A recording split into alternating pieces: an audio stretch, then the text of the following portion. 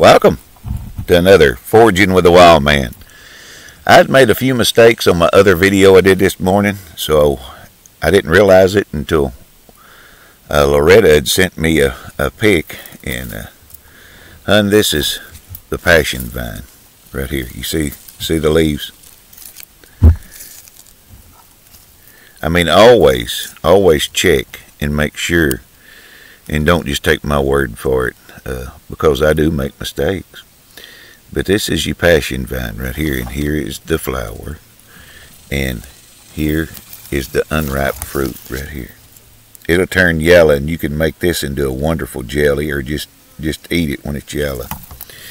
But this plant, and I'm going to do a more in-depth video on the plants I was showing, so it may be a little longer, and I do apologize. Like I say, I'm human. I make mistakes. And the passionflower is used as a dietary supplement for anxiety and sleep problems, as well as for pain, heart rhythm problems, menopause symptoms, and attention deficit hypertension disorder. It is applied to the skin for burns and to treat hemorrhoids. And that is what this lovely plant is used for. Now, for me, and how you would prepare it, the plant can be used and dried and used in tea form for internal use. But always do your own research. Like I say, I'm human, and sometimes I make mistakes. And but always do your own research. But that is the passion flower right there.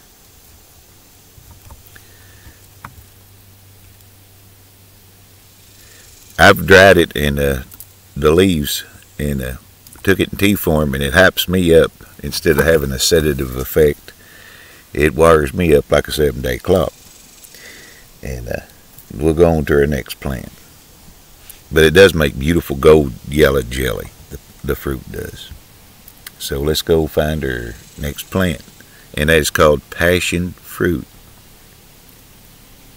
Okay, to our next plant. This is called IornWeed, like iron, like metal, IornWeed. And I'll tell you what it's used for.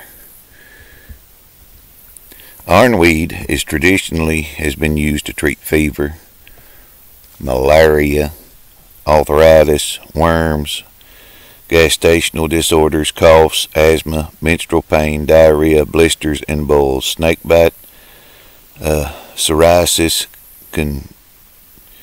conjunctivitis, and malaria, or conjunctivitis. I can't pronounce that. And malaria. The herb is also considered a sedative and tranquilizer, just like the passion fruit. This one is considered to have tranquilizing effects. Now, I've never tried this one, but I may do it. I may dry some of the leaves and see if it has a sedative effect. I know the butterflies sure seem to love it. And but always be sure of your wild medicals and edibles, because it's even people that's been doing it for years can make mistakes. And sometimes I want to say something and something else comes out, so always check me and don't be afraid to correct me. Let's move on to another plant. Here's our mullein. Most people know it.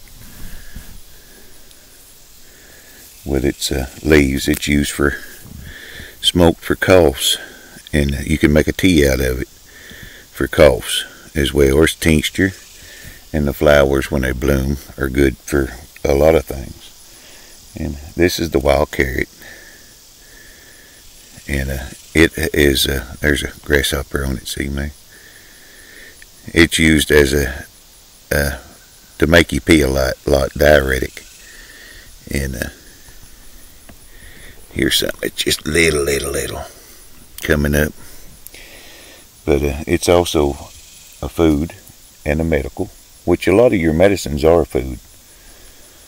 And this one is good Good little medical plant for asthma and bronchitis, your mullein. Now we'll go on to the nutsedge. Okay, this is your nutsedge right here. Grass. It has tuberous roots that produce nutlets, and they reproduce to make more weeds. It makes them ideal for soups and sweets, and they can be cooked, the rootlets. That is nutsedge. Thanks for foraging with a wild man, and I'm sorry about the earlier video. Some of them couldn't understand what the plant was. My phone, I don't know how far to get from it and the sound still be good. But and I did make a few mistakes. I was going to do another one of the dayflower, but I've done one of them, and they're dried. They're closed up right now. So, but most of my videos on my foraging walks is plants that I've already discussed in my list of useful plants, and just like the same ones here today. But sometimes I do make mistakes, so always check and do research for yourself when on these wild medical and edible plants. But I saw that and I said, I think what that is on that one, and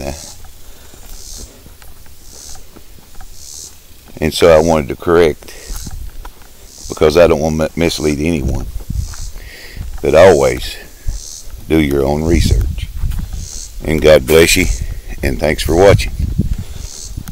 Arkansas Wildman Survival.